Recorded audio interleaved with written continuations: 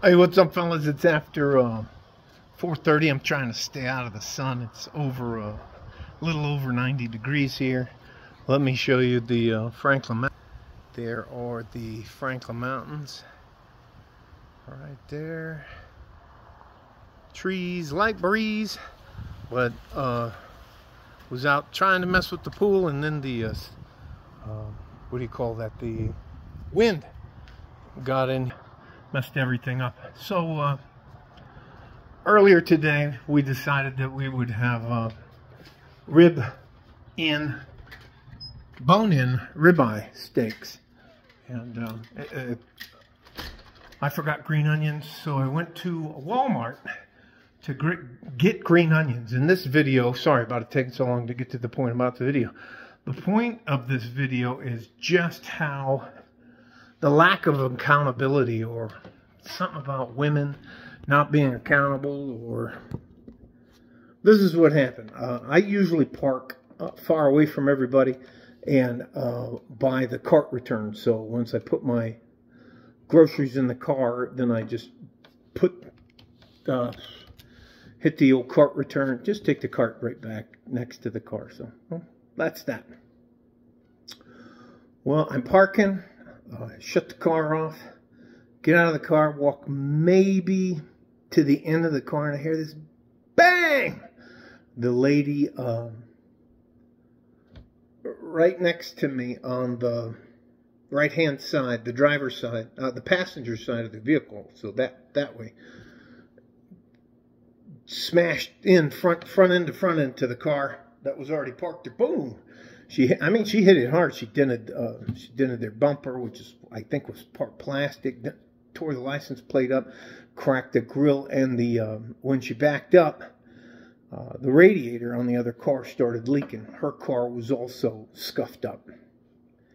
She gets out of the car, acts like nothing happened, and starts walking away towards Walmart. Well, because of what happened in the Walmarts here in 2019, where the guy took the AK-47 in and killed a bunch of people, there's always a police officer at the entrance to almost all of the Walmarts here in El Paso.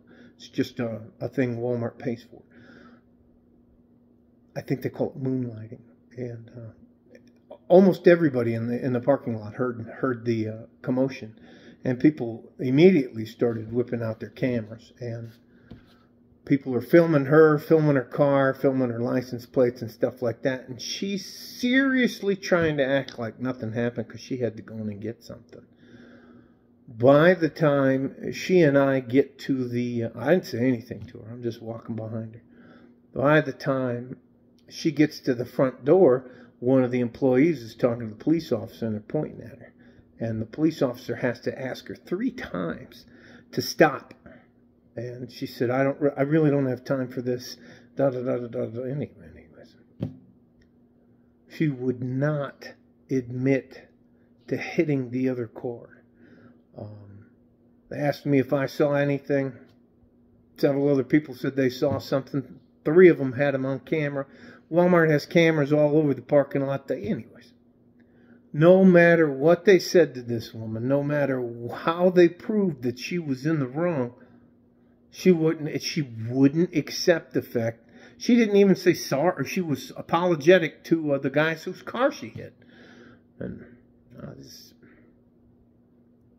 shook my head, went in and got my green onions, and came home. It's alarming.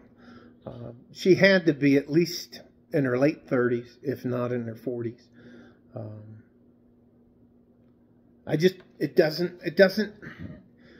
Men are accustomed to being held accountable for the things they say and they do.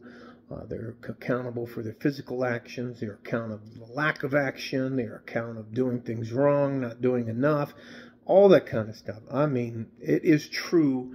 The late, great Kevin Samuels said that women are accountability, and women, it's like kryptonite to women. Rather than just the police officer had to tell her like twice man, you're making this worse than it needs to be. Don't lie to me. I've seen the video down, and she just, well, anyways. That was my little dust up today. I mean, I had no intention of doing another video today. It is remarkable how, or why it happened. How, this doesn't apply to every woman. And I'm not trying to speak for all the women that this happens to all of them. I'm not saying that at all. But there are a lot of modern women that refuse to accept accountability for anything. I can't even tell you if she... Anyways. Well, love you guys. Stay safe and healthy. Take care of each other if you can, and if you can't, take care of yourselves. That's something about accountability I'll put in this. And this should be a short... I guess not. All right. Love you guys. Bye-bye. Like a fart and G-string. West Texas, El Paso. I'm out of here. Bye-bye.